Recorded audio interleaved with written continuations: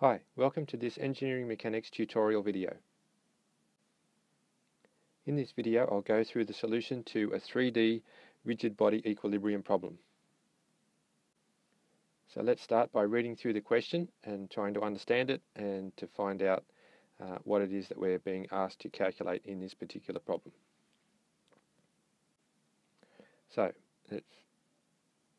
in the problem statement, it says that we have a 4-member A-frame supported at A and E by smooth collars. Okay, so here we have smooth collars. So here this component is free to rotate about this axis, so the x-axis, free to rotate but can't move in the x, y or z direction.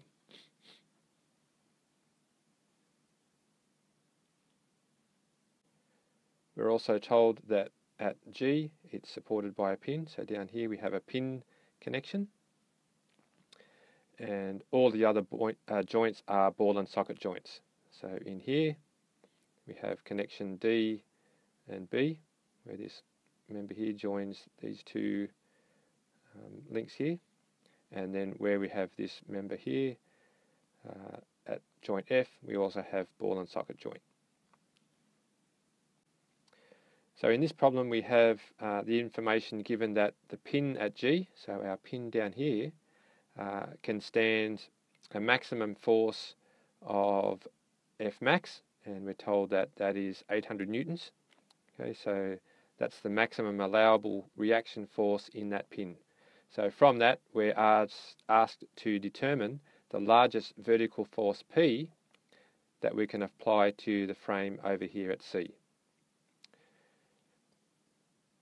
As well as that, we're asked to also determine the XYZ force components which member BD, so this little horizontal link here, BD, the forces that exerts on the components EC and AC. And we're also told that we can assume that the collars at A and E and the pin at G only exert forces on the members at those locations. So we can not include any moment reactions that may be caused by those connections in our free body diagram. So before we start drawing our free body diagram, let's consider the reaction forces that we're going to get at these supports. So up here we've got a force in the Y direction and a force in the Z direction, and similarly at the connection here. But also we can see that this hinge, I guess, is constrained from moving in the X direction, so we probably should also have an indication there of those lateral forces. So in this problem we're actually asked to work out the maximum load that we can apply here, but we have information about the maximum force that can be carried at this pin connection here. So when we draw our free body diagram, we need to choose, well, which member are we going to draw a free body diagram of? So in this case we'll draw the A-frame here, and because we recognize this force, this member here, GF, as a two-force member in equilibrium, then we'll know the direction of the force. Right, so we can apply that directly to the component BD in our A-frame here. So we'll draw our free body diagram, but what I'm going to do is to look from down this direction, down the X direction, and we're just going to treat it essentially as a 2D problem now in the Y and the Z plane. So then we can start drawing on our forces that act on our free body diagram. So here at the end C we have our load P that we want to determine, and then at point F we have, because we know that the link FG is a two-force member in equilibrium, we know that the force will be acting along the line of action of FG, So we can put that in, and we'll also have at AE the reaction forces that we've drawn over here. Okay, so let's put some labels on those. So we have our force P that we're trying to find, our maximum force F max that can be carried by the pin at G, which then gets transmitted through the link FG to the A frame at F. And because this is a rigid body problem and we're going to look at moment effects, we need some information about distances. So let's put that on our free body diagram. Let's show our coordinate system. So in this case it's Y and Z, as we discussed before. And let's then put some labels on our unknown forces at A and E, even though we're not asked to calculate them in this particular problem. Generally, you would want to know those values. So I've just put on here some labels for those unknown reaction forces as well. In a rigid body equilibrium problem, typically we'll start with the moment equation. So as we'll see shortly, I'm going to start with moments about the x-axis, so this axis here.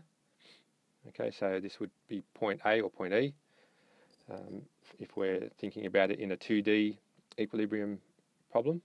So what I'm going to do to work out the moment effect of F max is to use its components. So I'll need the vertical and horizontal components.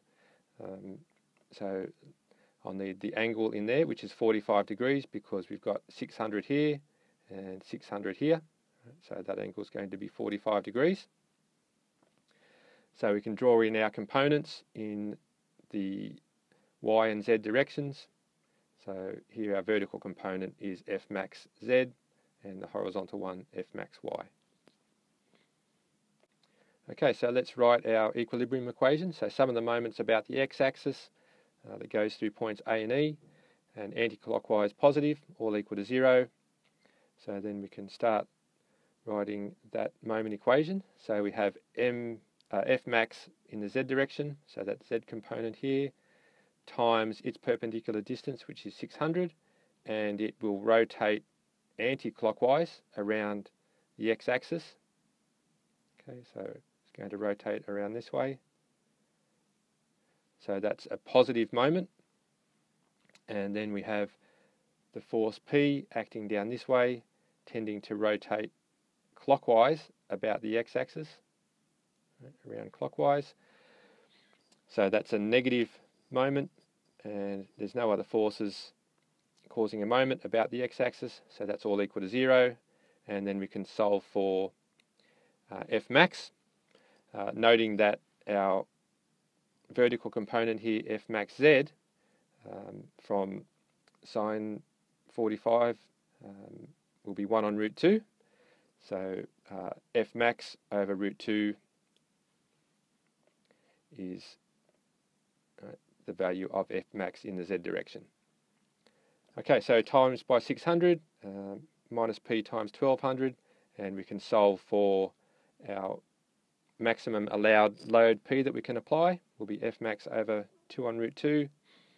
F max was given as 800, so we can put that in and solve for our allowable load that can be applied at point C.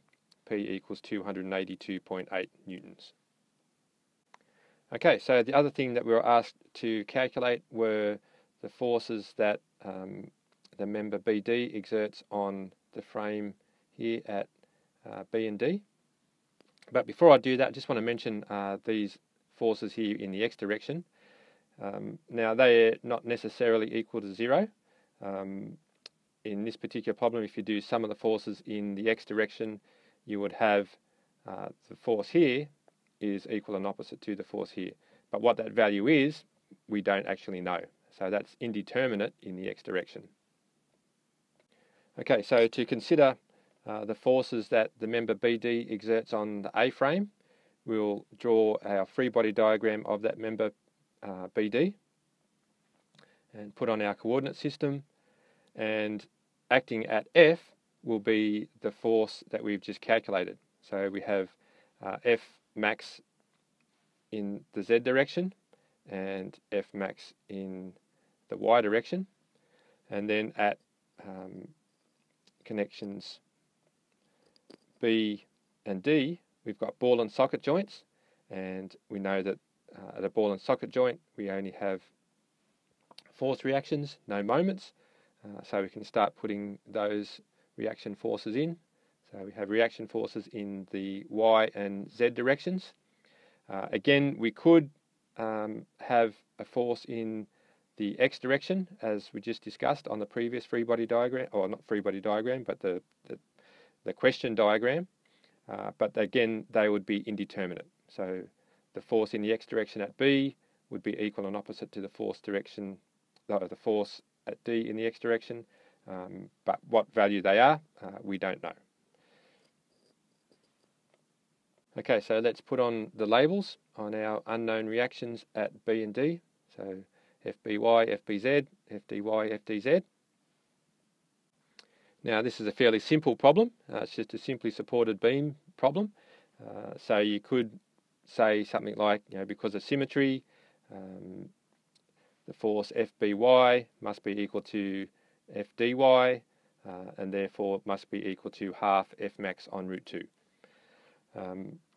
I'm just going to work through using the equations of equilibrium so that you can see where all that comes from. Okay, so start with some of the moments about the z-axis, equal to 0, anti-clockwise positive. So we have FDY, so this force up here, times the length to B. So we don't have any lengths given, so we could work it out from trigonometry, but let's just label them as D and D, because we know that the distance between D and F and B and F is the same, so we'll just call it D, and we'll use that in our equation. So we have FDY times 2D minus F max over 2 times D equals 0. So then, of course, we can just simply calculate FDY equals F max over 2 root 2, which is 283 newtons. Okay, so let's now apply the force equilibrium equation. Sum of the forces in the Y direction equals 0. So we can simply then write FBY, our other unknown force here, is simply F max over root 2 minus FDY, which we just calculated. So we can solve for FBY, also equal to 283. Okay, so we can do a similar thing for the forces in the Z direction. And if we apply our equation of equilibrium for moments, and then the force equation for forces in the Z direction, we'll end up with the same answers as we got for the Y direction forces. So that's not quite the answer, because we're asked for the force that the member BD exerts onto the A-frame, AEC. So let's redraw the frame, and of course the forces that are exerted on the frame are equal and opposite to the ones that we've drawn on the member BD. Okay, so we can take these forces here and draw them here on point B for the member ABC, just in the equal and opposite directions. Actually, I've done D at the same time, so here down to here, right, equal and opposite. So FBZ here.